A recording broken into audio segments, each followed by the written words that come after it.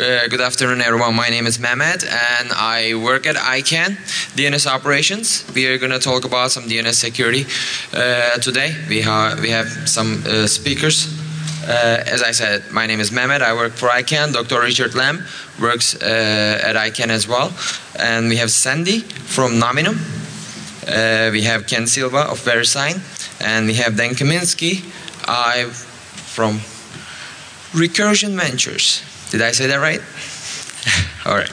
So I'm going to actually have Dr. Richard Lamb of ICANN start and talk a little bit about DNSSec and this recent happenings. Please. Okay, that works. Good. Hi, as Mehmet said, I'm Rick Lamb. I'm the program manager for DNSSec at ICANN. And well, first of all, I was told that this white shirt is just completely wrong, so I need to get rid of the white shirt. Yeah. I did have a suit. I was going to wear that at first. But I think actually if the camera can zoom to show what he's wearing, it's the DS record for the DNSSec root. That's the hash for the root key. That's for the signed root as of July 15 live. Anyway, well, back to the formal program. So you know, ICANN. I don't know if you guys know what ICANN does, but ICANN is involved in coordinating the unique identifiers of the internet. You know, make sure people don't pick the same domain name, the same IP address, stuff like that. You know, I think we do a pretty good job. But last July 15th. One of the biggest changes, as Vince Cerf, one of the fathers of the internet, has actually confirmed as saying, is that one of the biggest changes in the last 20 years happened. We actually signed the root of the DNS. So just to get an idea basically of how many people here, so I don't waste your time, how many of you guys know about DNS? If I say DNS, what? Wonderful. Oh, my God. Oh, awesome. Okay, I could skip all this. All right. Anyway, you know, in our humble way, and this was a joint effort. Again. and this was a joint effort I need to make clear with VeriSign and Department of Commerce. But this is one of the times we've worked really well together in this and actually have created this signed root. Kind of a humble thing. It's really just generating one key at the top of a PKI, but we involved people from all over the world to bring into it because, well, of course, you know, who's going to say, trust me? So, you know, we made sure we had 21 people involved in this. So far we haven't seen any problems.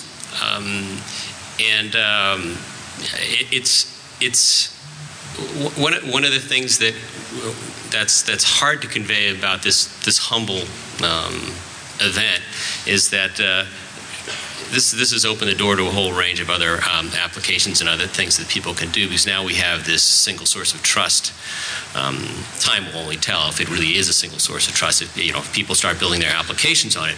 But now we have this opportunity, so it is one of the biggest changes, and hopefully, I'm sure Dan will talk to this, but hopefully this will create the opportunity for people to create solutions for some of the things that have been plaguing the internet forever. I mean, there was a great line Jeff Moss gave at the Black Hat conference that said, what security have we really done? What have we really solved? What have we already created in the years of the Black Hat conferences? And not much, but here's one example. Here's a concrete example of something that can be used in the future. And so we're hoping this will work out fine. And later on the questions and answers, please just ask me anything you want to know, me or Mehmet, about how the system was designed, how we generate the keys, and that whole process. That was something I was involved with. Thanks. Yep. Thank you very much. Sandy? Yeah, sure. Sandy Wilborn from Nominum. It is extremely interesting that we got the root signed. That's a huge thing. If people know anything about DNSSec, it's been kind of cynical in a way, because it's been 15 years that people, there were, I don't know, 2 or 3 designs of it that came out, and finally some people have agreed on it, but we're just at the start. Like, this root thing is a big deal, but it's just the start. I mean, .com won't be signed for till, I don't know, March of 11, right, Ken? And I think the cool thing about being here is I'd encourage people here to take a look at it, because we'd rather find out the problems sooner rather than later. So break it now. Break it now. There you go. Ken? Thanks for that, Sandy. Hey, I'm out there on I the... have to actually break it. Yeah. It might be broken.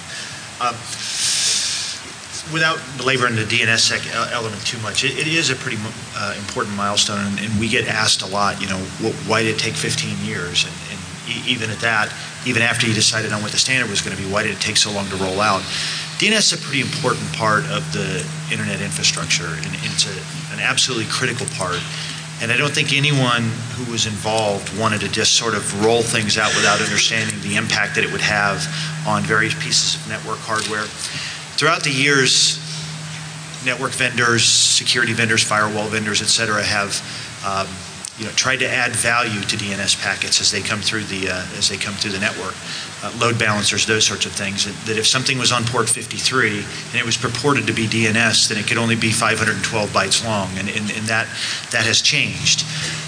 So we spent a lot of time really working with ISPs and working with various vendors, hardware and software vendors, to make sure that the subtle little things that in home routers and consumer routers, et cetera, didn't try to block those elements. Now, all of the pieces of DNSSec are not actually in place yet. While we've signed the root, and many top-level domains are beginning to sign there's still much more work to do. And Dan has done some work in this area. There still isn't a good way for the end user to actually see the benefits of DNSSec just yet, because all of the bells and whistles haven't been fully deployed down at the client level. So as those start to change and those start to become more visible to the consumer and to the end user, I think you'll see the benefits of DNSSec really start to take off, and adoption will begin to take off. We don't expect every name in the comm zone or the net zone or any zone for all that matter to be signed, or every delegation to be signed. But we do expect that as the tools become more prevalent and as it becomes easier and easier to adopt, that people will adopt it as a normal course of events.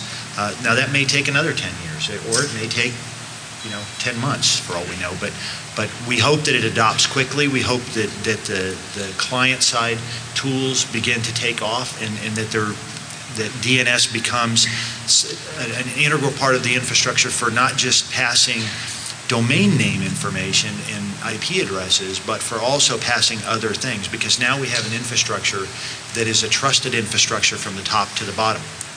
Is it going to solve all of the problems around the DNS system? Absolutely not. And in fact, in some ways, it may actually create some interesting things from an infrastructure standpoint. But there are many other elements other than just the resolution of DNS, which are part of the DNS system. And while the last 2 years, I think we've focused a lot of attention on talking about the resolution piece, or the DNS servers themselves, the other elements still need some work, and that is the registration process, for example. You can make a change and then wind up signing that change. Someone could maliciously make a change and then sign that change and then push that out. And then we would have a bigger problem, because we actually trust that. With over 1,000 registrars that are registering .com domain names, there are a lot of points of failure there where the system could be compromised, and we're going to spend probably the next 2 years focusing on how we can tighten that down with multi-factor authentication and some things that we can do to help protect against social engineering. So, okay, so sorry about that. So now that you didn't hear a single thing I said, I'm finished, and I'll hand it over to Dan. Dan? Man, I think I really understood what I was getting myself into. I'm Dan Kaminsky. You don't know me, I've been speaking here at DEF CON for quite some time. I'm Chief Scientist at Recursion Ventures. And about 18 months ago, I think I was like most engineers when I looked at DNSSec as way too much work for no obvious benefits. Yeah, it turned out I was wrong. This technology is awesome. For the last 18 months, I've basically said to anyone who's asked, wait, this root signing is going to change things. Like this really, we're so used to all these technologies coming out and people hyping them and then being, whatever. No, this one's actually pretty cool. So we're releasing a name server. We're releasing a name server, and we're releasing a bunch of code pretty effectively here to do things like, how about we deploy DNSSec in 2 minutes? How about we get DNSSec support in every open SSL-based application by running a single command? What if you could get the browser lock immediately in Internet Explorer, in Firefox, and Chrome based on DNSSec, making self-signed certificates work and work securely? What if you could actually recognize email as signed and actually easily validate that signature? What if getting PGP keys was not such an utter pain? Wait a second. All of this is not just in theory. All this is not just stuff we could do. It's stuff that we're able to do today. In security, we have made a tremendous amount of promises about how we think the world could work safely. And you may have noticed, or you may not have, but a lot of the code that's been supposed to work, been supposed to be helping us defend our networks, been supposed to be helping us fulfill our promises, yeah, that stuff doesn't work in the real world. It stops scaling real fast. This DNSSec stuff, DNS has been scaling like nothing else for 25 years. We'd be lucky to have security working that well. And it looks like we got pretty lucky. Thank you, Dan. I would like to add something quick, and then we will move on to the questions. If you have questions, please move on to the mic that's located in that direction. This is DNSSec. Obviously is something that's been worked on by IETF, Internet Engineering Task Force, for many years. So everybody over there deserves a big applause and big acknowledgement about the fact that they have spent many years volunteering and working on this project. And they are the ones who made this technology come to the reality. This is one of those cool things that doesn't have an Apple logo, but still very cool, I believe. So it's a really cool technology. So I would like to move on to the questions. Any questions? Okay. You're done. No. I'm glad to get questions. Is it my understanding that the signing key was split up and given to individuals so that the event of a meltdown could be reconstructed? I will have Dr. Lam explain that more clearly. That's a great question. Thank you very much for asking that. Like anything like this that's high profile, sometimes it gets sensationalized. What is split across 7 smart cards is the encryption key that is used to encrypt the private part of the root key. That encrypted private part of the root key is on another smart card that ICANN controls and has, of course, duplicates of, and we, backup copies of in various Class 5 GSA safes, that we have. So the idea is that you need 5 of, maybe I'm getting too much detail, stop if I'm getting too much, 5 of 7, of those cards to come together, and the encrypted copy of the KSK that's sitting on a card to recreate the private key inside a crypto device, a hardware security module inside a crypto device. And this is something that's only going to happen if all 4 crypto boxes on both coasts completely obliterate themselves. And I don't know. There's a earthquake on the West Coast and a nuclear explosion. In D.C. Actually, it's not quite in D.C. It's in Culpeper, Virginia. None of this is secret, by the way. It's all on the website. That's what they are. They're not. Those cards do not have pieces of the root key. Period. So no elaborate Hollywood scheme of intercepting them all and making a duplicate and anything like that. Well, I mean, you'd have to. That's why it's 5 of 7. I mean, you'd have to go across and at least get 5 of these guys and make duplicates of them. But they still would not have the root key. It's still got no value. But and the flip side of that is also that who's going to trust ICANN, right? So what we have, this encrypted version of the private key, we have no value. I mean, this is the standard, and I know you guys are very expert at this, but this is where we've tried to gain some security in this by doing this M of N scheme. Does that answer your question? Yeah, thank you. Okay. Yeah, the idea behind that, I think, is sound, and that is that Early on, there was a lot of discussion about, who actually can generate the keys and who actually, can decrypt the keys or encrypt the keys, et cetera. And it was decided pretty early on that no one entity would alone be able to do that, and that it would have to involve a conspiracy of a large number of people in order to do that. And the key signing ceremony, I think, was pretty elaborate, and there were a number of people there for that. And there does have to be a certain number of people involved in order to actually produce those keys. So, I think in general it was a good, well thought through plan in that no one entity would be able to control the whole thing from start to finish. So there's an interesting reason why a lot of authentication systems fail. Anyone here familiar with the phrase federation in the technological sense? So the whole thing is if you want everything to work, you need a single root. I'm just going to say that as an absolute statement because we've seen 10 years of people arguing otherwise and failing miserably. So you need like one single source that everyone trusts. The problem is anyone who normally becomes that single source turns into a monster. This has happened time and time again, and believe me, there's industry after industry where I can show you it being true. They're like, look at all this power, I can make a ton of money. But not in the DNS system, that's never happened. And the interesting thing about the DNS architecture is it has a property of what we're referring to as a silent overseer. Structurally, there is a single root, but that root is so constrained both by the technology, which is the best delegation system that we have out there, and by enormous amount of politics and political checks and balances. And some people think it's a bug. It is a feature. It is because of this ability to have a root that everyone can trust, but it itself is constrained, that we're able to build out these systems and actually have a very strong neutrality in how the system is operated. And so this splitting up of 7 keys, it's less about, and I'm one of the people who has one of the keys, by the way, it's less about a power that I have and more about a power that they don't.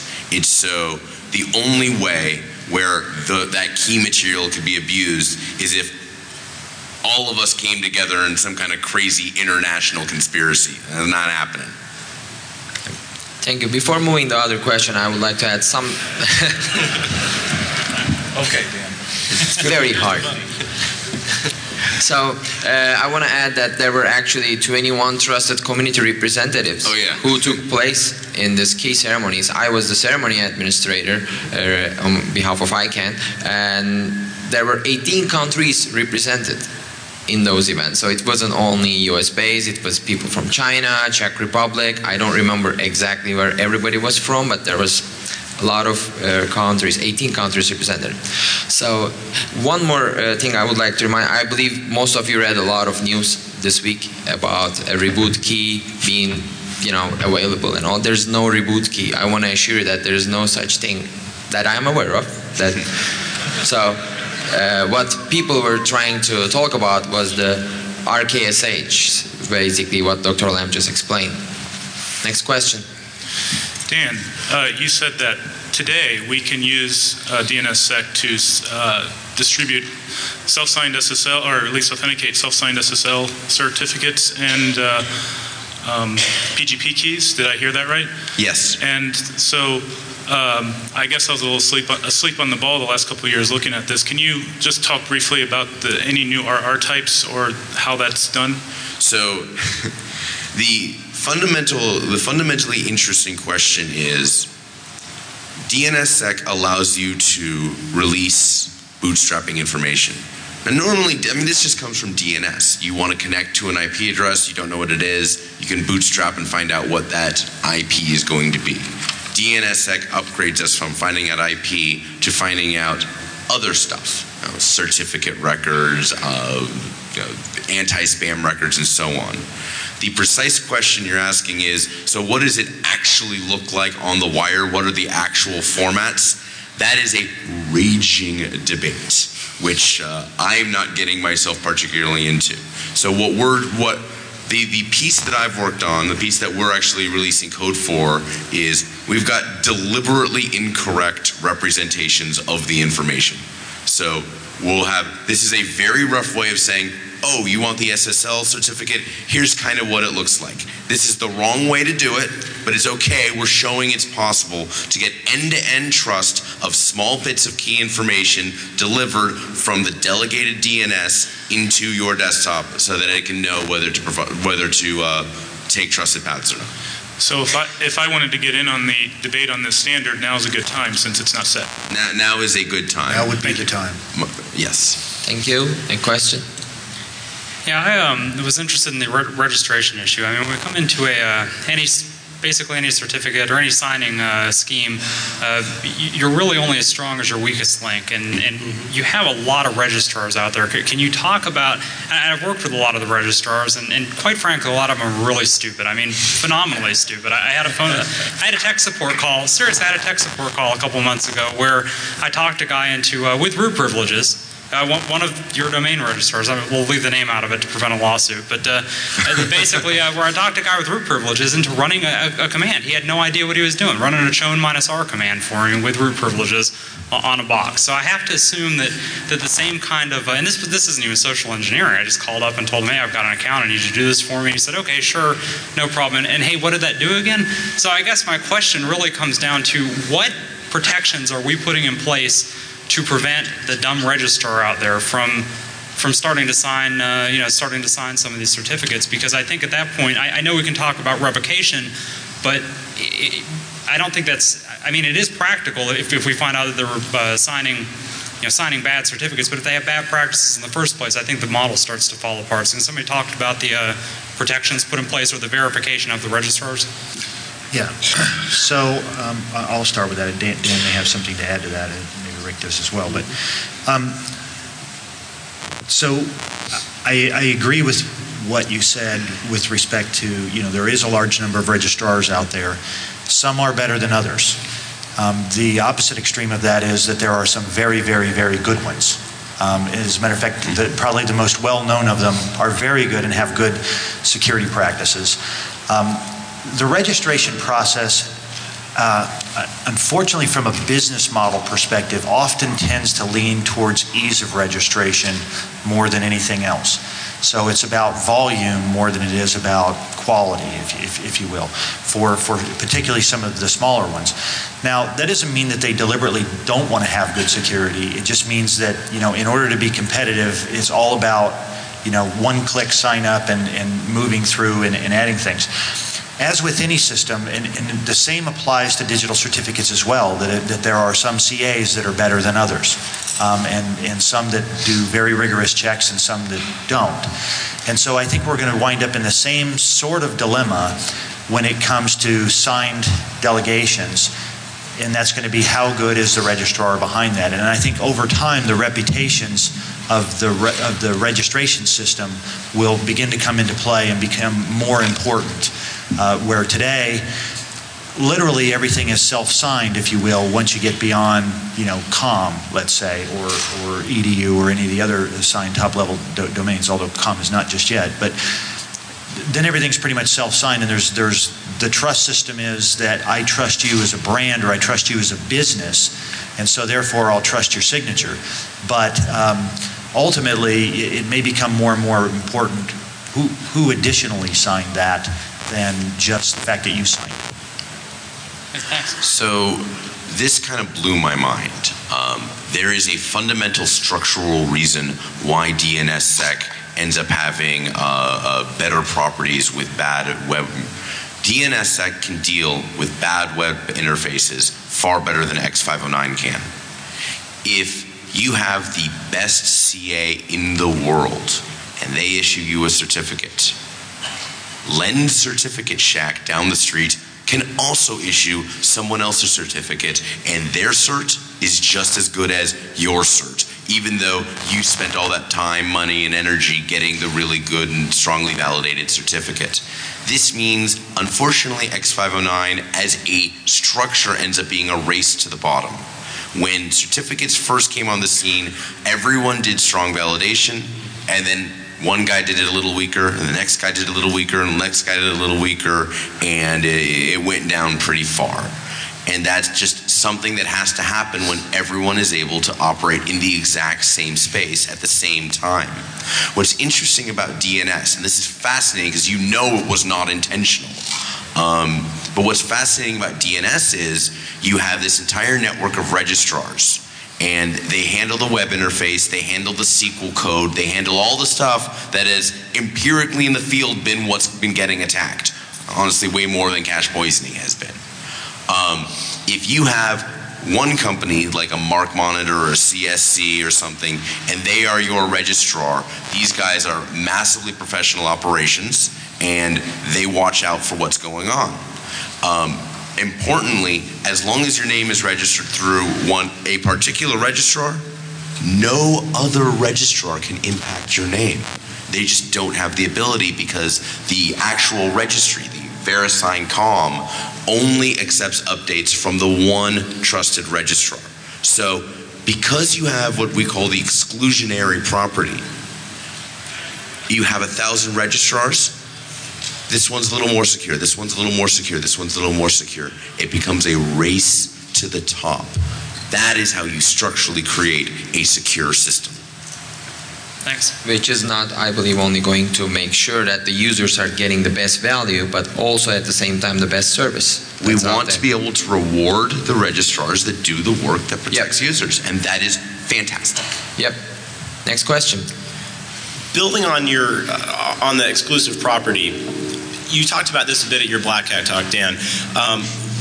If you go one level higher in the stack, it's sort of not the one machine trusting another machine, you got the name in there correctly, there's no questions, but was it a person looking at that from address in an email, looking at a website URL, not one of us, one of those other people, there's a lot of attacks. I'd say if you look at technologies like SPF, the reason why SPF doesn't block all spam is not due to rampant DNS cache poisoning. It's because people say, oh, bank-secure.com, I go to the bank, so that must be my bank. Are there specific, I think, we talk about EV certs, brand protection companies sort of going out, taking out these sites. Are there specific proposals, are there specific standards for getting EV cert technology into DNSSec? Are there ways you can do this in a really secure way where it's not just going to be more whack-a-mole going out looking for all these cousin domains, IDN name spoofing, all of that kind of stuff? So a lot of people think now with DNSSec we don't need the certificate authorities, and it's not true. DNSSec protects domains. The certificate authorities identify brands. Domains and brands are not the same thing. With DNSSec, we can say the only certificate in the world that is valid for this domain is the one with this particular hash. Now, if it turns out that that particular certificate is an EV certificate, what we now have is a combination of two good things. We have extended validation identifying the brand of the website, and we have DNSSec making sure no other CA, no other certificate, no other code can actually interfere with that one extended validation cert.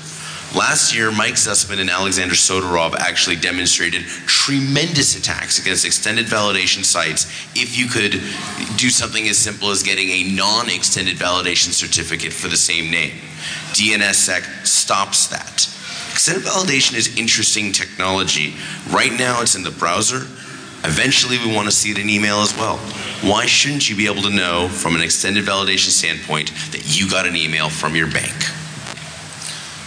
Yeah, I think what's incumbent upon the people in the industry that sort of create the processes and create the security mechanisms, no matter what part of the infrastructure it is, I think we have to realize that if it's too hard for most people to implement, they will find an easier way or something easier to implement that is less secure.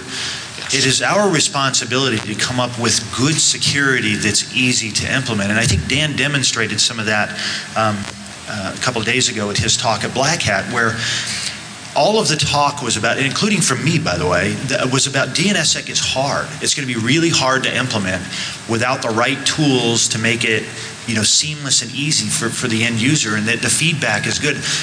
because I can tell you that if the end user has to go look up which registrar registered this name and all this, it's never going to happen.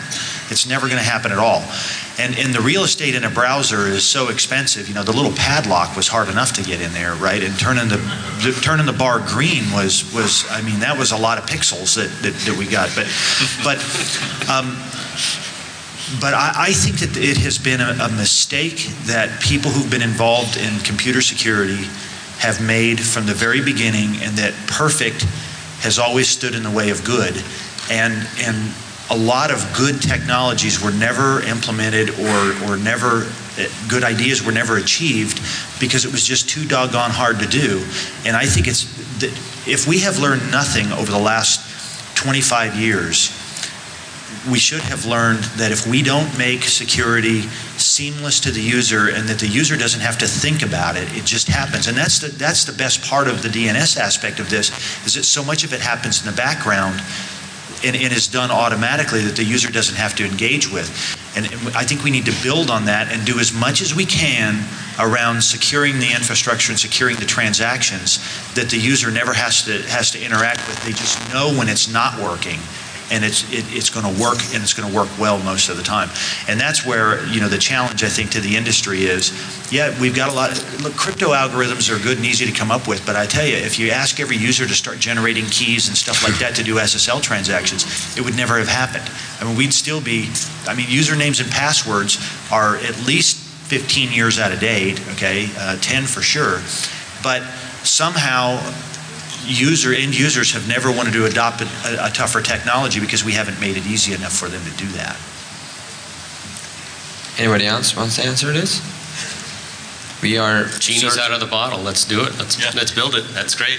Yeah. Perfect. We certainly are looking forward to demo versions of dense software. Very exciting. Yeah. Next question. So the root key is obviously physically protected. What protections do we have against crypto attacks when our attackers can have a botnet of 100,000 computers or more, or anyone with the financial incentives, say governments, that have the kind of power, the massive server stacks to try and generate a collision against your hash, or just a crypto attack against your root key? Will it be changed every so often, or is it just a very long key length? What do we have going on here? It's both. It's all of those. So, Dr. You could do an answer. Dr. Lam, could you start? It's an RSA 204 8-bit key. We have plans, no specific plans, but plans to roll it somewhere between 2 to 5 years. Currently, a lot of the crypto experts, I would hope that Wood was around here, or maybe some of his pals were around here, but that's considered a pretty reasonable time for 204 8-bit keys. We do have a rollover mechanism that we hope we don't have to ever use. But again, if there's some report in the crypto world that says that we can roll the key and do that hopefully seamlessly over the next in a few years. Right now, it's a very manual process, but there are automated mechanisms that the IETF, who developed the DNSSec protocol, is also trying to press forward. One quick follow-up. Do we have a key revocation protocol? If it is compromised, can that key be invalidated immediately? Yes, we do. We have a process for that. There was a fair amount of discussion about what key sizes would be used based on what devices and what compute horsepower would be available to the systems that were querying it. So the key length is sufficiently strong to survive good attacks, and thus far that key length has not been cracked. But we expect people will try. We fully expect that they will try, and that's why we've used tried and true algorithms, which have been under attack for a number of years. Specifically, we use the latest hashing algorithms so that those are sufficiently secure today. But there is a protocol in place that should the key ever become compromised, that there is a process in place for revoking it and replacing that key. Thank you. Maybe he wants to speak. Yes? Well, I think it's not only the root key that is in that situation. It's the keys for everybody. I mean, there are established rollover scenarios, and there's also established protocol or at least conventions for trying to minimize the amount of communication that you have with your parent zones in order to update the signatures on your individual records. Say that if people are coming after you, and for example, you wanted to use a shorter key length. So. Just as a note, in X509 we talk about revocation. We think we have revocation. You look at everything that's supposed to implement revocation, and it always turns it off because the performance is terrible. In DNSSec, yeah, you're looking stuff up anyway. That's kind of the point. Here's the deal. In X509, no one wants to say my website goes down if VeriSign servers goes down. Sorry, but that's the truth. And so we end up with everything turns off revocation checking, except for EV where it's contractually obligated. In DNSSec, if your name server goes down in your operations center, you know what, that's on you. You're kind of okay with your web server going down too. And so we have this really interesting situation where in DNSSec, you can have revocation. You actually kind of get it for free because you're always refreshing your key material. And so revocation becomes as simple as the next time you refresh your key material, there's a new key there. It's effectively for free. Well, I don't know that I agree that everything turns off revocation. I mean, we're getting currently 2 billion revocation checks a day just for our certificate. So I think that's a pretty substantial number. But I don't disagree that some systems do turn it off because it does hurt the performance. At the point where there's 2 billion, okay, not everything turns it off. That is correct. One follow-up just to that last question. I mean, would you like to Yeah, sure, address please, it? go ahead. Is that there are actually two keys in DNSSec. There's this top root key, that's 204-8-bit. That signs another 1024-bit key that gets rolled 4 times a year. So that gets changed very frequently. Just thought I'd throw that in there. Next question, please. Now that you've fixed DNS, what's the next fundamental part of the internet that you're going to fix? Netware. BGP. BGP is next on my list. Since we are running out of IP spaces, perhaps we will fix the IPv6. Not that we will fix, but we will all move on to IPv6, I guess. Well, there's also the whole routing structure. I mean, all we've done... Securing and routing. Right. I mean, all we've done is, taking this one small little phone book part here and trying to secure that. I mean, there's this whole set of IP addresses and routing tables, and that's something called RPKI, and there are a number of people working on it. There are always some policy issues with things like this. The technology is there. People have developed a lot of protocols on it, and I recommend you see some of the IETF things under their CIDR group, SIDR. But I think with the routing infrastructure and BGP in particular, it presents an interesting challenge because the entire internet has relied upon that infrastructure operating in exactly the way that it operates today. To begin to add security to that, every router on the internet has to implement it or it doesn't work. And so the challenge that we have today is that it's not difficult for someone in Pakistan to redirect youtube.com to Pakistan because today it relies on really a handshake and a slap on the back that says, okay, only this AS can announce this address block. And it's only if the ISPs actually enforce it, and not all of them actually enforce it and validate that in fact that AS is authorized to announce that space. So until we have some security around that, whether that's a signed BGP announcement or whatever it is, and there are a number of standards that are being worked, it's going to involve the entire internet community and ISP community to implement that change. So that's not going to happen suddenly, but thankfully the work's being done today that's laying the foundation for that. Perhaps not the example you gave, but like the web forwarding kind of issues, which similar things has happened in China with one of the root servers and made news, so you probably heard, like forwarding the IP address or forwarding the resolver to a different IP address. What exactly happened in China was that iRoot was suddenly resolving to facebook.com, which was very interesting within China, within a small region, and it was actually detected by some community in Chile, in South America. And this made a big news, and these kind of things obviously will be avoided when DNSSec is implemented, because it will just not work. It will just not resolve. So you were talking about before how part of the beauty of DNSSec is that it can be doing the validation in the background, the user doesn't need to worry about it. But aren't we quite a ways off from that? I mean, until everybody starts signing their DNS records, I don't see a lot of pressure to kind of move people to start doing that, because it's sort of like it works right now, as far as most people are concerned. So don't we have to have like client support for, you know, doing things like, you know, similar things to like the padlock, so that those people who do start implementing this, you know, it'll show up and we can start distinguishing, oh, this is more secure than this, push people to implement it. And is there, I haven't seen that in any clients as of now. Is there any movement in that area? Well, I think there's three things that have to happen, right? You have to get the domain signed, and that's one of the reasons why signing the root is sort of important, because it's kind of a chicken and egg problem. If you don't have signing happening, then there's not going to be any incentive for clients or ISPs to actually turn on the validation in their infrastructures. So they have to believe that it's become important.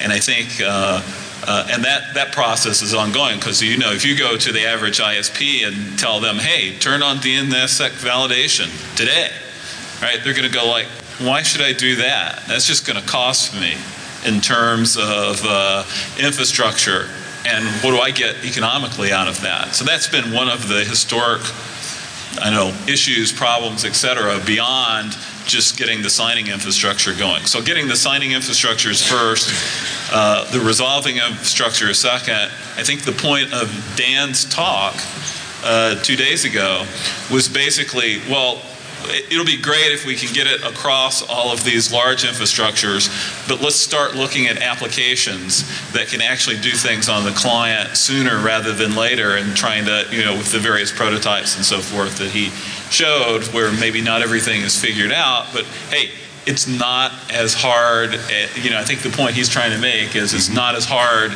as it might be. So let's get some applications going, and that will convince the rest of the resolving community to go ahead and deploy DNSSec.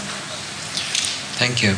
Are there any bright spots in that right now? Any like Firefox extensions or anything? That, yes, there are some add-ons that you can download for Firefox that would validate against DNSSec, and that would actually show a green light if DNSSec validation is correct.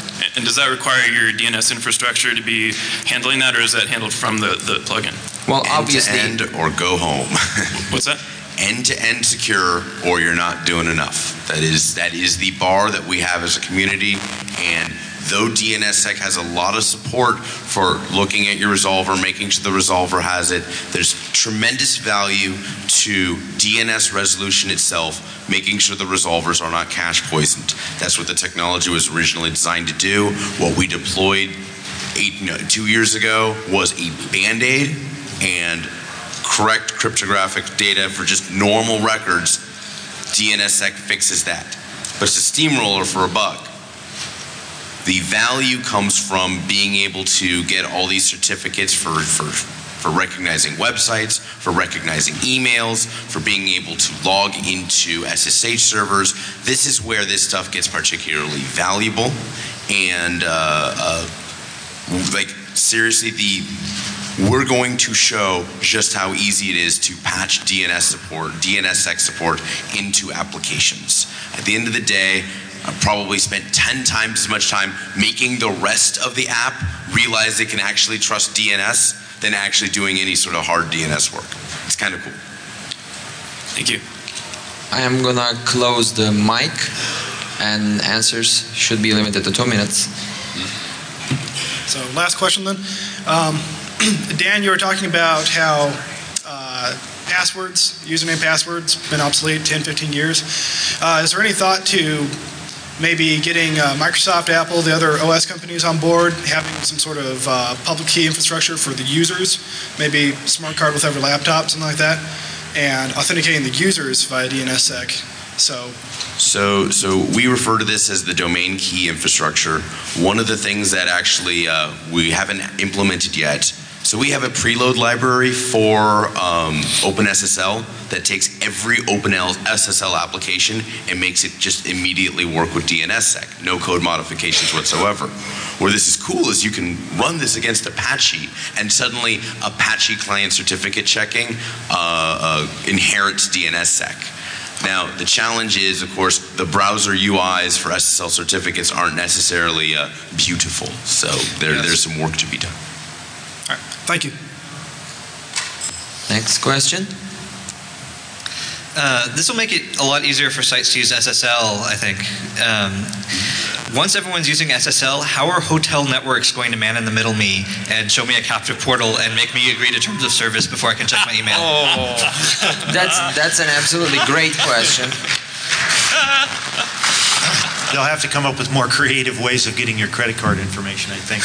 Yep. But it is kind of interesting because as we've been delving into this over the last several years, looking at DNSSec, as the deeper you dive into it and the deeper you're into it, and you travel around to different conferences and you see the way that they sort of redirect you from one page to another, or when you travel to another country and perhaps there's sites that they would prefer that you not go to and how they direct things. It's amazing how much DNS is used for that. And so you start to wonder, how are they going to be able to do this if we actually succeed in deploying all this stuff? And I think that they're just going to have to come up with more creative ways of doing that. And rather than play man in the middle, it's just going to have to be an overt redirect rather than a... Some of the solutions I personally seen being developed are using multiple VLANs, and using one VLAN where you actually redirect the user to get the credit card payment, and then once that is completed, you actually move user to a production VLAN where the production VLAN has named servers that are validating against DNSSec enabled servers. I guess you could also have a sign telling people which site to go to and have that site use HTTPS. I think we're going to have to give people, I think the browsers are going to end up having to have a first class feature for this is an URL to go to pay whatever needs to be paid, because lacking that feature, the hotel community has just been like, well, we'll just take every website. How you doing? So let's give them an actual first class way to do it, because we do what you got to get connectivity. It's Skype's law. Yeah, and I think this is probably going to have a rather interesting effect is in areas of the world that choose to censor the internet in certain ways using DNS to do that. I think are going to be challenged in specific ways, because those answers are not going to be properly signed. So maybe you want to wait for China to sign an answer saying China has blocked this. That'll be for or the maybe not. Maybe not. Next question. If you guys have more questions, we will be in the track 1, I guess. Track 1 Q&A room. I forget the room number, but it's 111. Apologies, thanks for reminding that. We will be able to receive more questions if you have any more questions, and we would like to get into more details of some subjects. Call me a DNS noob, but what are we actually signing? The DNS server itself or the IP address? And the man in the middle attack. You're sending that hash over the wire. What makes a hacked router send the same hash with a different IP address? So, Dr. Lam, would you like to? Okay, I mean it's a chain of trust. So the signature is created using the digital signature made over the IP address record is made using the private key of that domain. So if you change the IP address, there's no way you're going to be able to validate that signature with the public half of the key associated with that domain name. I mean, I'm happy to work this out with you, but that's how you, if someone changed the IP address and gave you the same hash, well, it's not going to work. They'd have to recompute the hash, and the only way to recompute the hash would be to have that private key, which no one has except that domain name owner. Yeah, it's going to be interesting to see when you have DNS hosting companies, like GoDaddy, that generate, a lot of DNS and a lot of IPs. How are they going to handle that when you're changing an IP, once an hour or something like that, or DNS fallover, and there's other and miscellaneous content issues. delivery networks, for example, right? That are continually changing these IP addresses. I think that's something that Dan has an example piece of software for as well. But you can just do the signatures on the fly, or do something else creative. But that's a really good point. I've had people come up to me that have these systems in place that have dynamically changing things, and now they have to implement DNSSec. Government agencies, for example, large government agencies, and they desperately are looking for solutions that would allow them to, I think that's going to be a big problem, is changing IPs. Yeah. Thank you. If you guys have more questions, we'll be in the room 111. I would like to thank everyone for attending, and thank you very much for coming. We will see you in the next NAPCon.